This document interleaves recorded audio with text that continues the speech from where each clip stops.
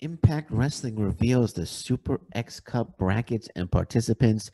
Deonna Purrazzo is named Impact Wrestling Wrestler of the Year. Tony Khan invites Impact Wrestling talent to show up on AEW. And of course, I got to talk about a few dumb comments. All this and more coming up next on Shooting Up North with Lewis Carlin right here on the Impact Lounge.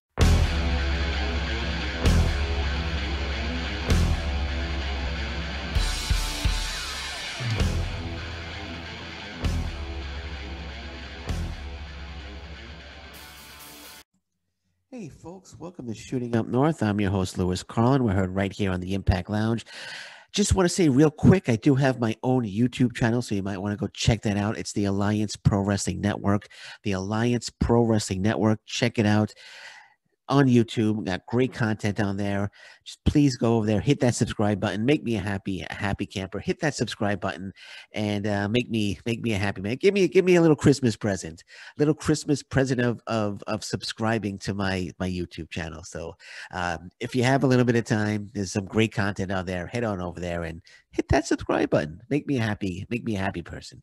All right, so Impact Wrestling Super X Cup. The participants and the brackets have been revealed, and I'm excited and I'm not so excited about it. And let's go over it. On one side, on the left side of the brackets, we have Ace Austin returning to action against Suicide. Okay, and Davare against cousin Jake. So that's the left side of the bracket, and then you go to the right side of the bracket, and it gets a little more exciting because you have new talent there. You have Crazy Steve taking on Trey Lamar. Trey Lamar, who they announced months ago was going to make his debut on Explosion. It actually never happened. We haven't seen him on Explosion, but he's making his debut here at the Super X Cup.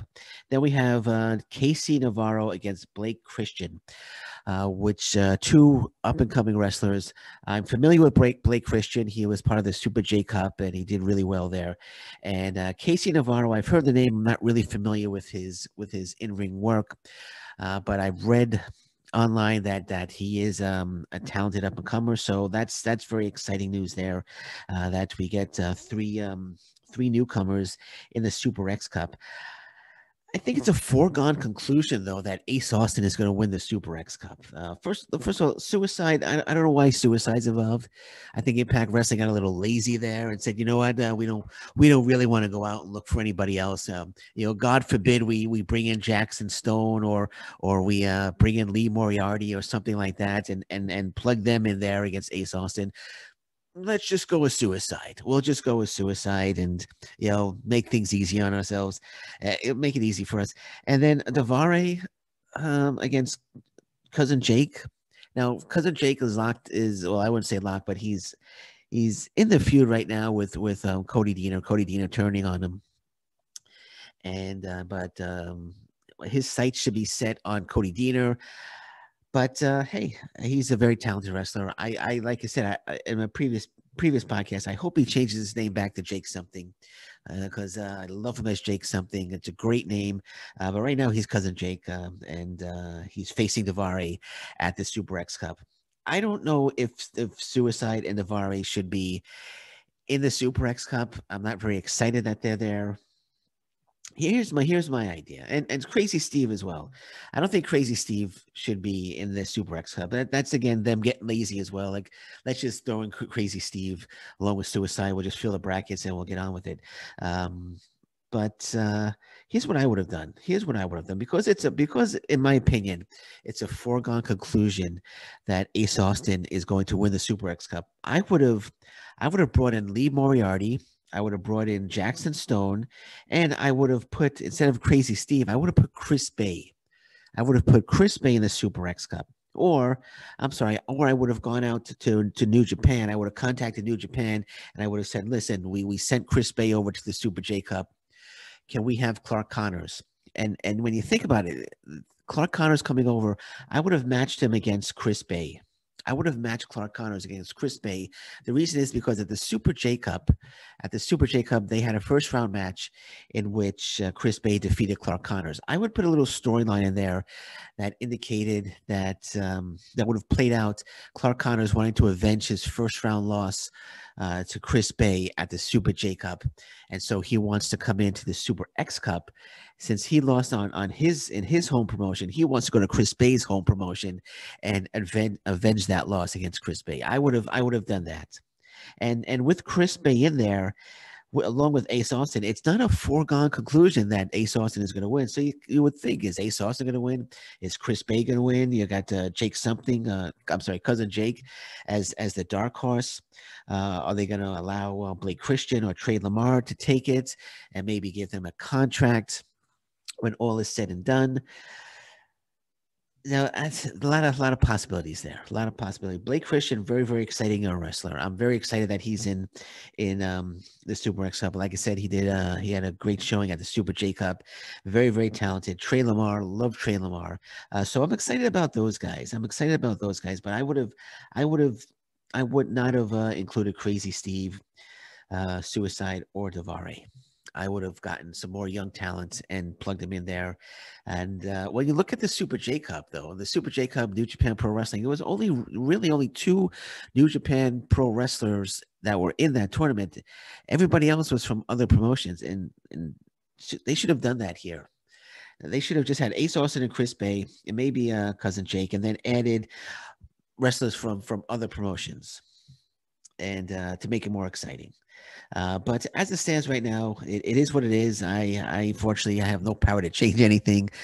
So I'm picking Ace Austin to win the whole thing. I hope that one of the new guys, like a Trey Lamar or Blake Christian, would go ahead and win the Super X Cup, and then have Scott Demore, not Lamore, Scott Demore, Scott Demore come in and give them a contract, a 3-year contract for Impact Wrestling. That would be great. That would be great. And if it's one of the two new guys, it's either going to be Trey Lamar or Blake Christian is who I would pick. If one of the new guys, you know, if they shock the world and one of the new guys actually wins the Super X Cup tournament, I would make it either Blake Christian or Trey Lamar. But bottom line, I really do think that Ace Austin will win, and I wouldn't be surprised if I'm going to say when Ace Austin wins the Super X Cup tournament, that he turns it into getting himself into the X Division match at Hard to Kill, and it becomes a fatal 4-way match. So I wouldn't be surprised if he goes ahead and does that, and actually goes ahead and wins the X Division title at Hard to Kill. But yeah, so Genesis looks like the entire tournament is going to be taking place at Genesis. They haven't indicated anything otherwise, so I'm going to go ahead and assume that the entire tournament will be taking place at Genesis. And there's the one other match at Genesis as well, which is Moose against Willie Mack in an I Quit match. And speaking of Moose, Matthew Palmer, another independent talent. Moose, I didn't see the show, but I was reading the results, and Moose indicated that he's tired of independent wrestlers trying to make a name for themselves as security, and he got into an altercation with Matthew Palmer, and it turned into a 3-minute challenge. Moose said he could beat Matthew Palmer in 3 minutes, so Matthew Palmer has accepted the challenge. So next week, I believe, or the week after, Matthew Palmer versus Moose, 3-minute challenge. If Matthew Palmer can survive 3 minutes, he wins the match, and if he can't, he of course loses the match. And there's no way that Moose is gonna lose his 3-minute challenge to Matthew Palmer. And I don't like this way of introducing new talent, because he's gonna come in, Matthew Palmer, and I wasn't really familiar with his work, and I went on YouTube and I watched a few highlight reels, and he looks pretty talented, but he's going to come in and he's going to get squashed by Moose. It's not, in my opinion, a good way to bring in new talent to Impact Wrestling. Yes, he's been security for a bit, but Matthew Palmer, like I said, I was watching some highlight reels, and he looked decent. He looked like an X Division wrestler. but now he's going to come in and he's going to get squashed by Moose in 3 minutes.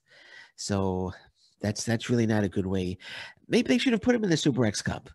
Maybe they should put him in the Super X Cup instead of Suicide. I really, anybody with Suicide, to be honest. I know there are Suicide fans out there, but I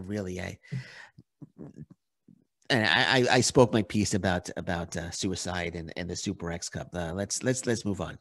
So Deonna Purrazzo has been named Wrestler of the Year, and a number of people aren't too happy about this. A number of people aren't too happy about this because she's a woman, and I think that's really kind of stupid. Okay, Deonna Purrazzo, I should say, is an extremely talented wrestler. One of the best female wrestlers in the world, and she has worked her ass off, in my opinion, in Impact Wrestling, and she has done a tremendous job. And I think she's well deserving of being named Wrestler of the Year. A lot of people are saying this is stupid, typical Impact. It's not stupid. It's not typical. It's well, maybe it is typical Impact because Impact has the guts to name a woman Wrestler of the Year. I mean, I don't think the WWE would do that. I don't think I can't think of. I don't think Ring of Honor would do that. I don't think there's any women wrestlers in Ring of Honor. I could be wrong. Maybe there are a few. I don't know if AEW would do that. They wouldn't name Abaddon Wrestler of the Year. You know, it's either going to be Kenny Omega or Jon Moxley or Cody Rhodes. But Deonna Purrazzo is well deserving of Wrestler of the Year, and I have no issue with it. But I will come out and say if I was voting, if I had a say, I should say, if I had a say in the matter, and they asked me, Lewis, who would you pick as Impact Wrestling Wrestler of the Year, I would go with Moose. I would pick Moose. It has nothing to do with Moose being a man and Deonna Purrazzo being a woman. I think Moose is the Impact Wrestling MVP, and I would have named him Impact Wrestling Wrestler of the Year. But Deonna Purrazzo is well deserving of being named Wrestler of the Year.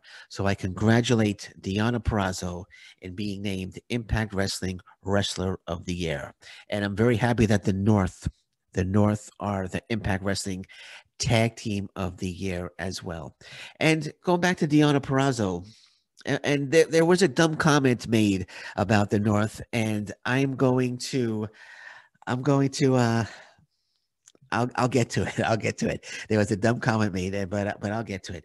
And but Deonna Purrazzo was also named Knockout of the Year, so double winner there, well deserved. Congratulations, Deonna Purrazzo. So Tony Khan has invited Impact Wrestling talents to AEW, and this is exciting. This is exciting. Because you're thinking, who's going to show up? You would think it's going to be the Good Brothers. There was rumors that the Good Brothers will be showing up at AEW, and they will be feuding with the Young Bucks. Now, I didn't see AEW, but I read the results, and it doesn't look like anybody from Impact Wrestling showed up on the last episode of AEW. I don't know if it's still live or if it's taped. I don't know during the pandemic if they're still running live shows for AEW, but nonetheless, the Good Brothers did not show up to. I know the Young Bucks were in the main event, and Good Brothers did not show up. So you got to think who's showing up. You know, could it be the North? Could the North be showing up? Well, it all depends on Ethan Page, you know, re-signing with Impact Wrestling. I don't know, maybe. Maybe Suicide will show up and he'll take out the entire AEW roster. Maybe we'll see Suicide. You know, imagine it's I can hear Tony Schiavone yelling, "It's Suicide!" and AEW wrestlers run out one by one, and Suicide, defending Impact Wrestling's honor, takes out the entire AEW roster, and then finally Sting comes out, and they're locked in a stare, and then Suicide takes out Sting, and Suicide stands tall in the AEW ring, and then he snaps his fingers and he disappears. That would be great, man. That would be great. That's not going to happen though. But you think it's the Good Brothers or the North will be showing up. You know, someone's going to show up sooner or later, because Tony Khan plugging it here, saying that he wants he invites Impact Wrestling wrestlers to come on out to AEW. So it's exciting. So you're going to be tuning in to see who shows up. You know, again, the best bet is the Good Brothers. We should see them sooner or later. But I hope somebody else. I hope some more wrestlers like Sami Callihan. What if Sami Callihan shows up and goes face to face with John Moxley?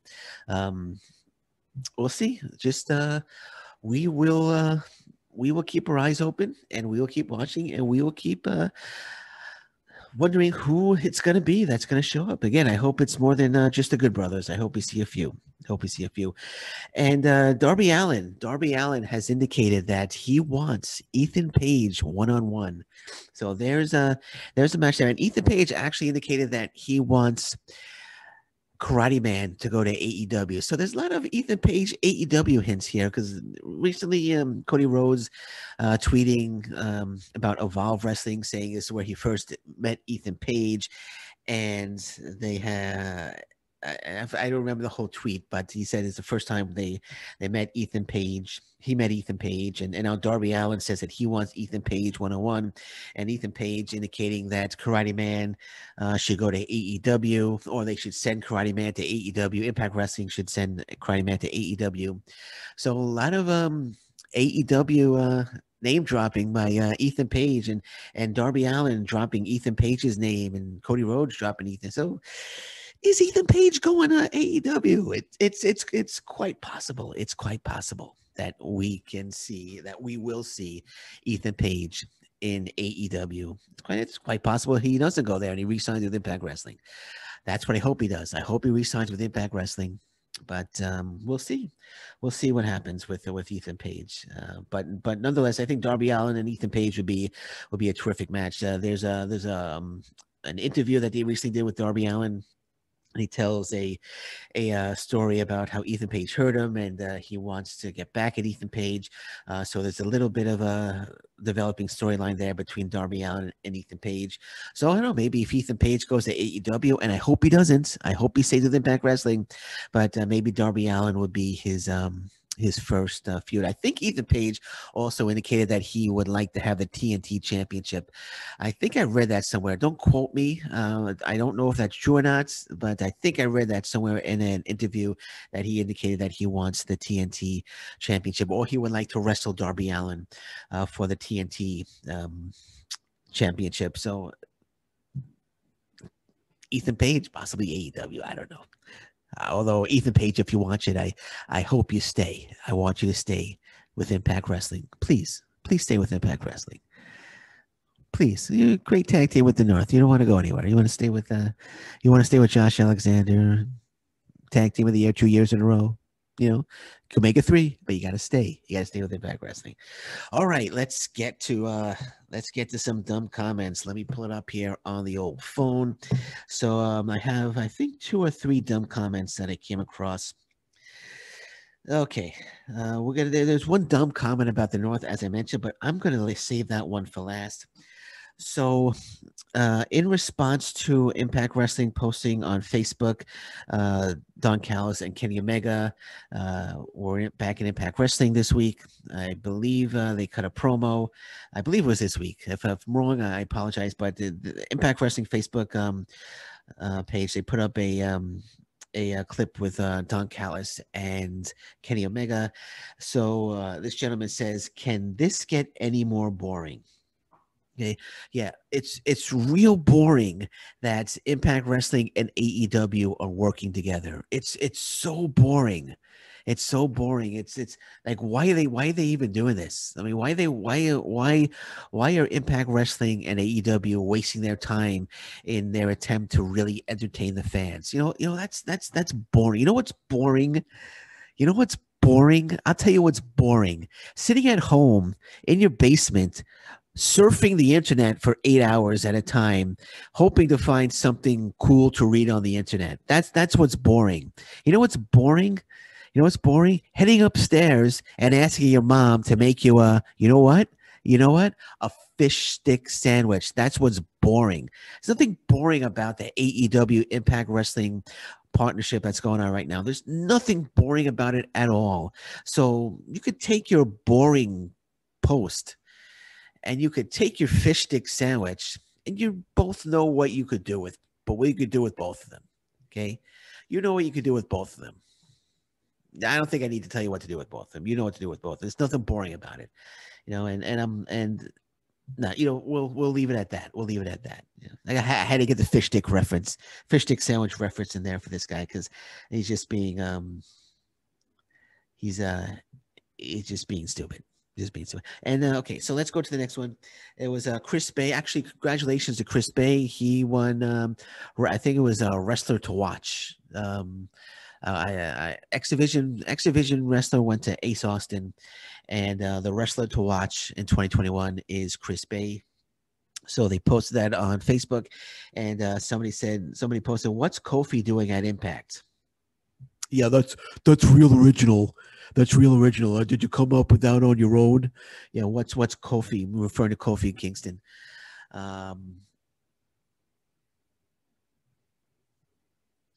Is it Kofi Kingston? Did I get that wrong? I don't know. Whatever. But I was just thinking, did I get it? Is it Kofi Kingston? Is it Kofi? Kofi? I think it, but whatever. That's what he's referring to. If I got it wrong, I'm sorry.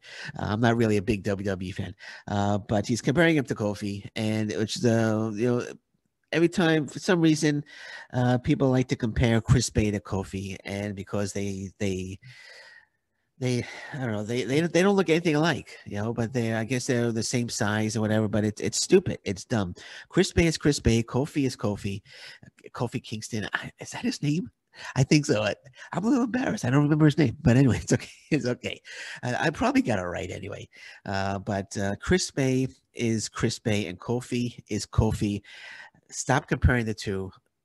It's just Chris Bay is an extremely talented wrestler in his own right. Kofi also very, very talented, but you don't need to compare the two because they both have kind of dreadlocks. Their hair is the same. It's really stupid, and I think it needs to stop. And this guy, like I said, did you come up with that on your own? Did you come up on that on your own? Yeah, you dummy. It's stupid. It's dumb. It's a really dumb comment from a really dumb individual. Okay, and there were a few of them here. Some guy called him Chris Kofi. Yeah, that's hilarious, Chris Kofi. Yeah, maybe you should just I don't know. Maybe you should just stick to.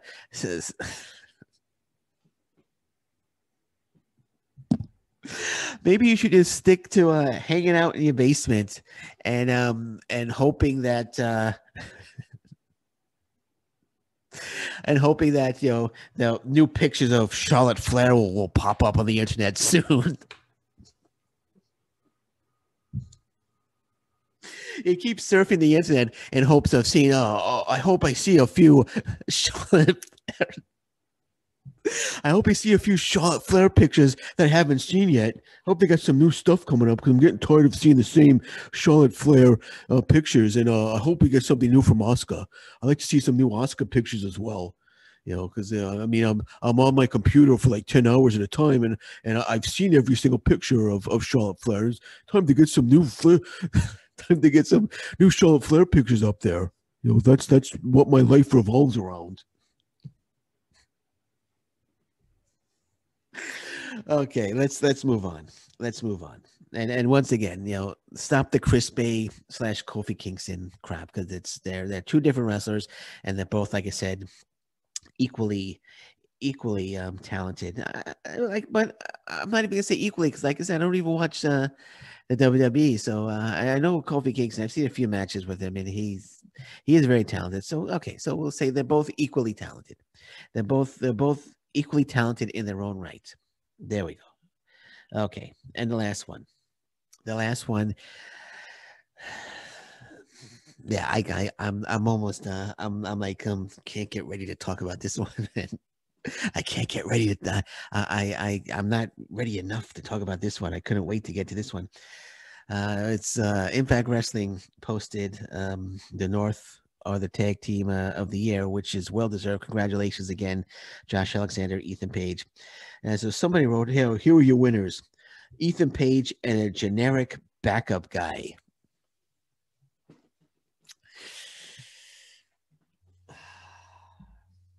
this complete, total schmuck has called Josh Alexander a generic backup guy.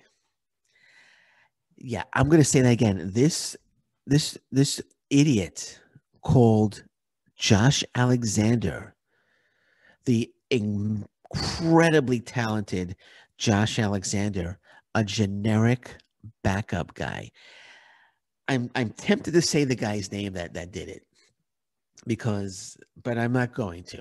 I'm not going to. I'm not going to say the guy's name. But it was on. If you go to the North being announced as Tag Team of the Year on the Impact Wrestling Facebook page, you'll find it. And he called Josh Alexander a generic backup guy. How dare you call Josh Alexander a generic backup guy? Are you out of your freaking mind? Are you out of your freaking mind? Do you know anything about professional wrestling? Do you know anything at all? A generic backup guy? I would like to meet this guy face to face.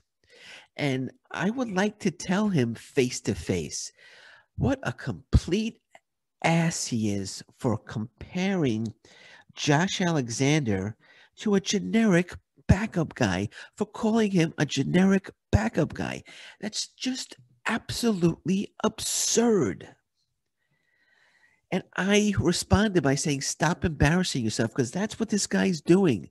He's embarrassing himself by calling Josh Alexander a generic backup guy. It's just asinine. And this guy is an asinine human being for doing that. And that's how I'm going to leave it. And on that note, I want to say thank you very much for listening to me today. I'm Lewis Carlin. This is Shooting Up North. And until next time, thank you very much. Take care. Bye-bye. Stay safe, everyone. So long. Bye-bye.